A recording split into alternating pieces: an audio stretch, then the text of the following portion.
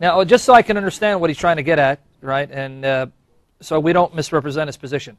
He's basically saying that this is not just the message of Jesus. As far as I understood what you're saying, this message is also anchored in the Hebrew Scriptures. That's his position? Yeah. Now, I'm sorry, I have to laugh. Do you mind if I just look at a few references from the Hebrew Scriptures to show that this man not only spins the New Testament, he also distorts the Old Testament to his shame and humiliation? Go ahead. Hang on. Maybe I should tell you what he says. Yeah, so let me, I want to see what he says. Yeah? I'll tell you what he says about the position, and then you can, if you say he's saying something wrong here. Yeah, all right. Well, we'll see. So again, he's correcting the Christianized version of Jesus' teachings. He says, when it came to the heart and soul of the Jewish faith, the law of Moses, Jesus was adamant that his mission was not to abolish the law, but to fulfill it, Matthew 5:17. That law made a clear distinction between relations among Jews and relations between Jews and foreigners. Foreigners, that's good he said that. The oft-repeated commandment to love your neighbor as yourself was originally given strictly in the context of internal relations within Israel. The verse in question reads, "You shall not take vengeance or bear a grudge against any of your people, but you shall love your neighbor as yourself." Leviticus 19:18. To the Israelites, as well as to Jesus' community in first century Palestine, neighbor meant one's fellow Jew. Fellow Jew, right? With regard to the treatment of foreigners and outsiders, oppressors and occupiers, however, the Torah could not be clearer. You shall drive them out before you. You shall make no covenant with them and their gods. They shall not live in your land. All right. For those, one more.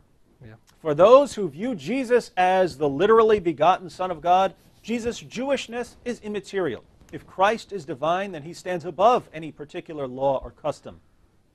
But for those seeking the simple Jewish peasant and charismatic preacher who lived in Palestine 2,000 years ago, there is nothing more important than this one undeniable truth. The same God whom the Bible calls a man of war, Exodus 15:3, the God who repeatedly commands the wholesale slaughter of every foreign man, woman, and child who occupies the land of the Jews, the blood-spattered God of Abraham and Moses and Jacob and Joshua, the God who shatters the heads of his enemies, bids his warriors to bathe their feet in the blood and leave their corpses to be eaten by dogs. That is the only God that Jesus knew and the sole God he worshipped. Wow. You're kind of getting kind of animated right there. You're kind of scaring me right there, man. I am trying to say it like Reza wants it said. Oh, yeah. Jesus is a jihadist, hell-bent on killing and slaughtering everyone. Now, before I even begin looking at some of the Old Testament, I'm just going to quote the Old Testament passages. How much time before the first break, before I even double? Blood! That's how much time! Okay, 5 minutes. Let me see. Blood! All right, my friend, you prove, okay, you don't need to, you've convinced me. All right, I'm a friend, remember, I'm a neighbor. I'm trying to channel the spirit of Reza here. All right, I can't wait till you debate him. Well, here, let me do this. Let me look at some Old Testament references. In fact, what's ironic, he mentioned Leviticus 19:18, correct? Yes. You mean the same Leviticus 19, verses 33, 34, which says the following? Because he quoted in Leviticus 19:18 to prove loving your neighbor as yourself means to love a fellow Jew or Israelite, right? Leviticus 19, 33 to 34, as the Lord Jesus blesses us to represent his word accurately, unlike what Reza does, perverting not just the Quran, but even the Bible to his shame. Leviticus 19, 33 to 34. When a stranger resides with you in your land. Now, according to Reza, it should say, kill him, right? Wipe him from under the sun. When a stranger resides with you in your land, you shall do him no wrong. What? The stranger who resides with you shall be to you as a native among you, and you shall love him as yourself.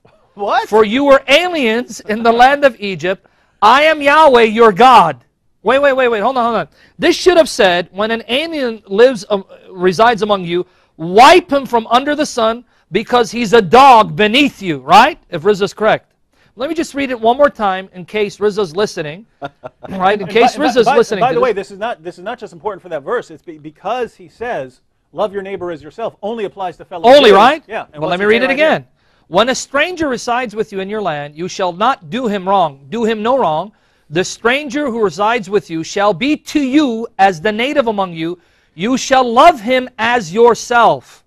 For you are aliens in the land of Egypt, and I am Yahweh, your God. Could it be any clearer? So you are to love your fellow Jews as yourself, but also you're to treat strangers as you treat your fellow Jews. As a native Jew, yes. But that's the exact opposite of what Reza says in his book.